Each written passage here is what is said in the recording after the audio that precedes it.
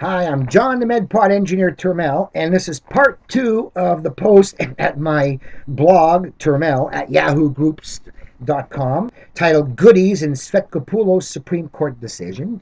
And I dug out the background information of what the Crown told the Supreme Court of Canada was the real import of this case, which you're not reading in the news. I'll go over that in another post later.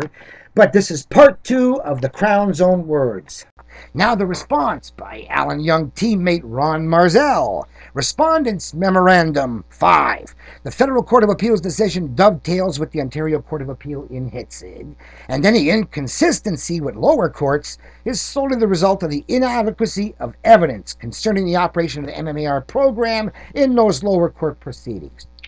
7. The Federal Court of Appeal chose to answer that a 1-to-1 ratio is arbitrary insofar as such limitation does nothing to advance the government's interest in preventing the diversion of controlled substance into the recreational market, and actually it makes it harder with more places, right?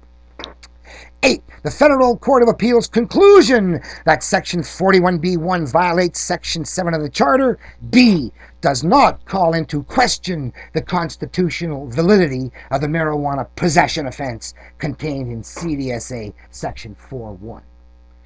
So, the prohibitionist Crown admits JP says that the MMAR flaw does invalidate the CDSA prohibition, and the pro-MedPot lawyer argues not. Whose side is he on? Of course, being connected to the professeur saboteur, there's no more need for the Crown to argue that the prohibition does not fall when the respondent has accepted it has not been invalidated. Well, we disagree with Mr. Marzell and his mentor, Court Klutz Young. So, their memorandum dated February 6, 2009, Ron Marzell. Now, the applicants reply by the Crown, and I said, even though Marzell stated up front he doesn't believe that the flaw in the MMAR causes the CDSA prohibition to be invalid, the Crown's last point was, Crown, paragraph 12, finally, while many lower courts have refused to follow the judgments of the federal court case, the BC Supreme Court recently relied on the judgments below, Sfetkopoulos, in invalidating Section 41B1 of the MMAR, although it suspended its declaration for a year. The accused was convicted of possession for the purpose of trafficking, but was granted an absolute discharge because some of the intended recipients of the marijuana were ATP holders. Signed, Sean Godet, February 16, 2009. So now for some fun. The Crown's motion for a stay of execution. Here's where they're going to tell some truth about their losing, what their losing will mean. Words we'll use against them in all upcoming cases. Motion for stay of execution. Crown. The public will suffer irreparable harm if the order is not stayed. Well, imagine if it's lost. 5. If the order is not stayed, pending the proposed appeal, the public will suffer irreparable harm. Courts of criminal jurisdiction may interpret the order as retrospectively invalidating the offense of marijuana possession in CDSA Section 4.1. And that's Sean Godet, dated February 19th.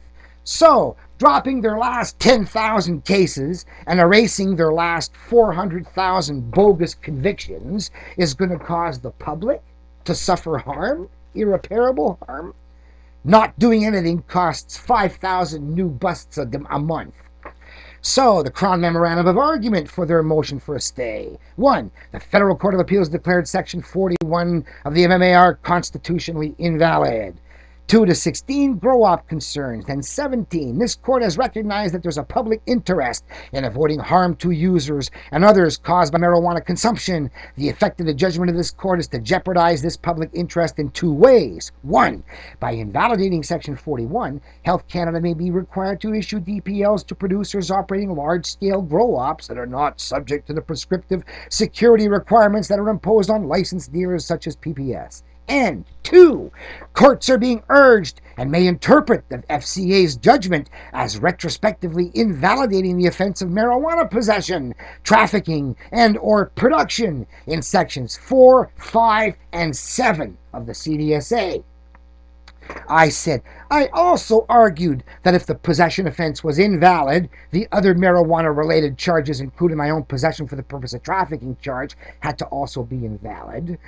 The Ontario Court of Appeal rejected my argument and said that it was possible to possess something legal for an illegal purpose. Har, har, har. Justices Doherty, Googe, and Simmons are the same judges as in the Hitzig case.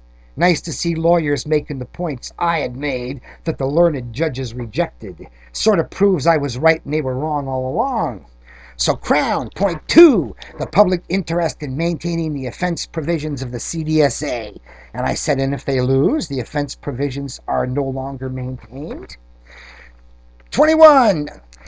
Members of the Criminal Defense Bar have argued that Section 4 of the CDSA is retrospectively invalid as a result of the judgments of the courts below. And I said, and members of Turmel's guerrilla lawyer army have been making the argument a lot longer than these newbies.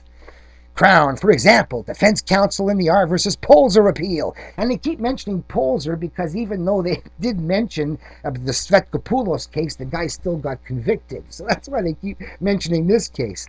Anyway, defense counsel in Polzer before the BC Supreme Court argued that the FCA's judgment means that Parliament failed to implement a constitutionally acceptable scheme for ensuring a licit supply of marijuana for medical reasons, as required in the Ontario Court of Appeal in Hitzig, and that the prohibition of possession of marijuana is therefore of no force and effect. Since 2003, say it!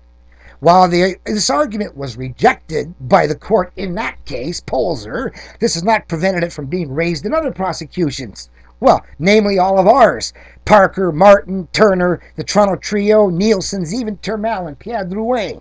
So, Crown 22. In a judgment issued on February 2nd, 2009, without written reasons, Justice Koenigsberg of the BC Supreme Court declared that Section 41B1 of the MMAR to be unconstitutional on the same grounds as the FCA in this case, but suspended the declaration of invalidity for 1 year.